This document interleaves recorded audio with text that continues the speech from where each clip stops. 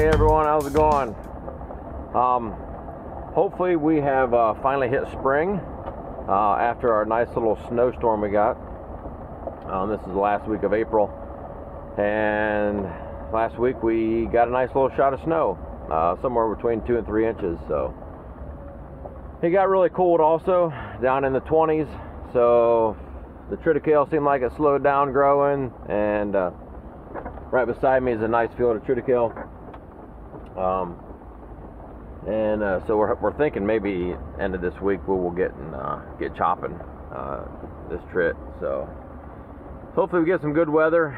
Looks like 80 degrees several days this week. So as dairy farmers, we got to kind of balance the fact of, if the weather's nice and the ground's fit, do we make triticale quick? Do we plant corn? So soybeans, or what do we do? So we have a few extra things on our table to do, other versus just regular grain farmers. So what I'm doing today is I got to come down to the shed here, grab our Claas 970 chopper, which I did not do a very good job cleaning it up last fall after we got done, and I got to get it ready to go because we got a new one coming. So that's showing up this week. I need to get learning how to run it, and hopefully it's fun. So yeah, so a few things coming this week, and things should start getting pretty busy. This Claas chopper is a 2012 970. It's got roughly 3,000 engine hours, not quite 2,950 or something like that. It is getting traded in. The last I knew, this chopper was not sold yet, so I'm not sure what the dealer has plans for that, or maybe they do have it sold by now, I'm not sure. So it's been a very good chopper. It has had new knives last year before corn, so according to the monitor, it's showing that it's got like 60% life left. So should be good in that aspect. As far as if somebody wants to run it this spring, this summer, it should be good to go.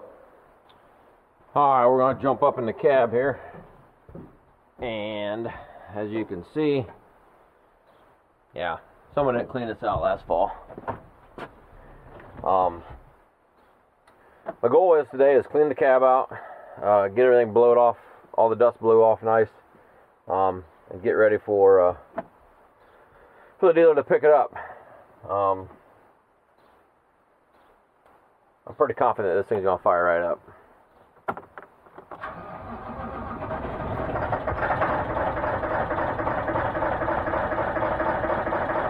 Oh yeah.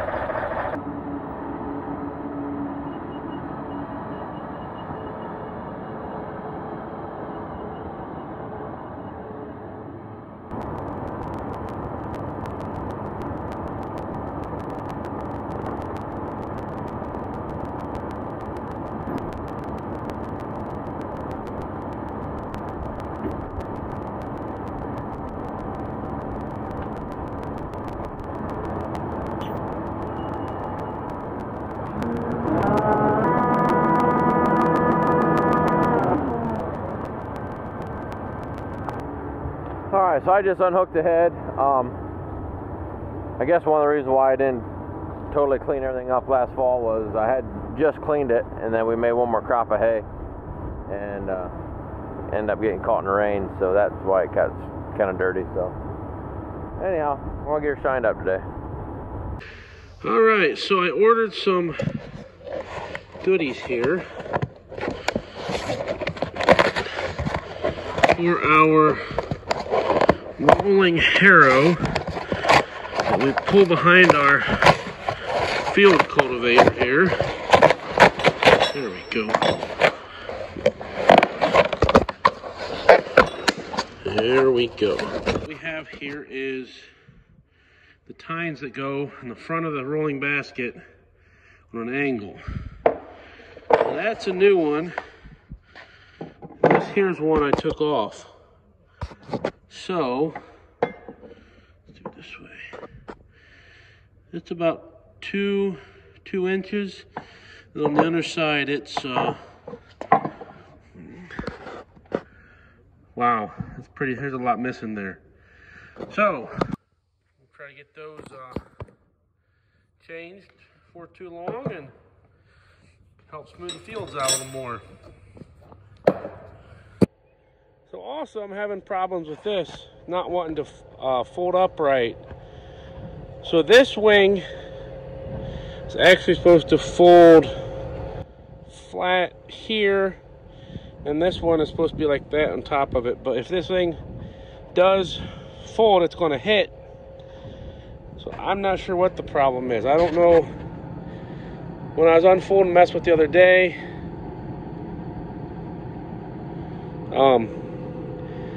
one of these seemed like it wasn't quite right.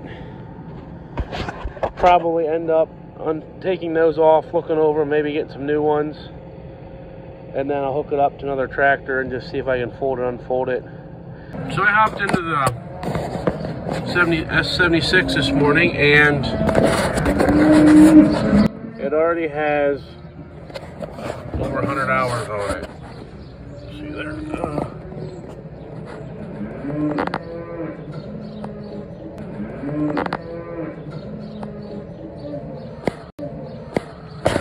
When we got this, we had 3 hours on it. So this is the 2nd week of April, and we've had it for 2 months or less.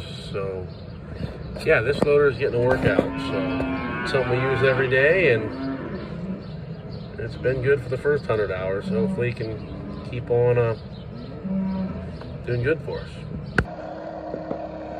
We're moving the new central unit over to the robot room here. Going nice and slow.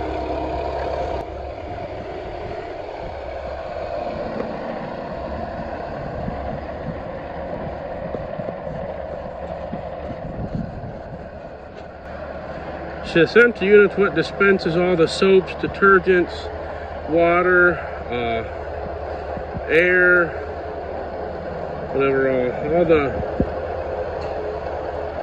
supplies all the robots with everything it needs, where everything runs through that. And one can take care of 2 robots.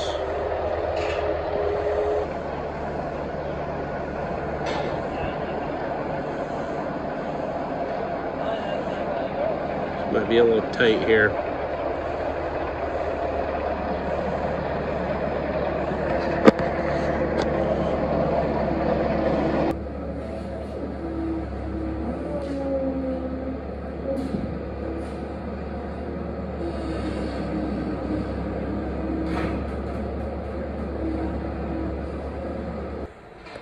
They said this dispenses the water. This is a boiler to get it up to cleaning temp. I think that's vacuum pump, and water lines, and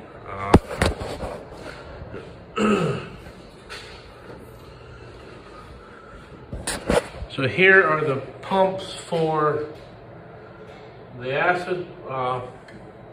What does an acid wash, alkaline wash?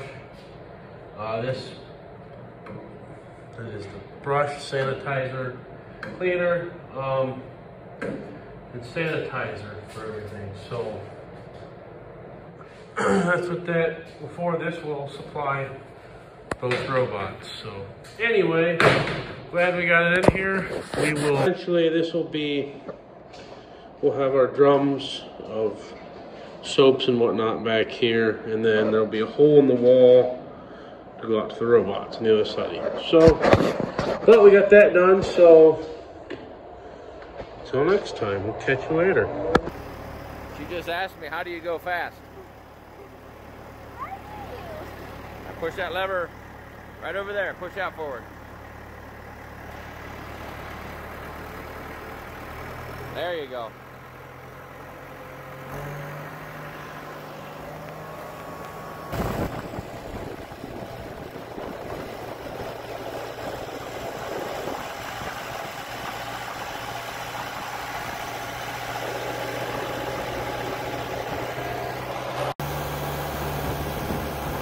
we get fed in the barns over here in Texas. We like to drive the tractor back. So, good experience for young kids just to get their hands behind the wheel and just kind of know how a piece of equipment handles.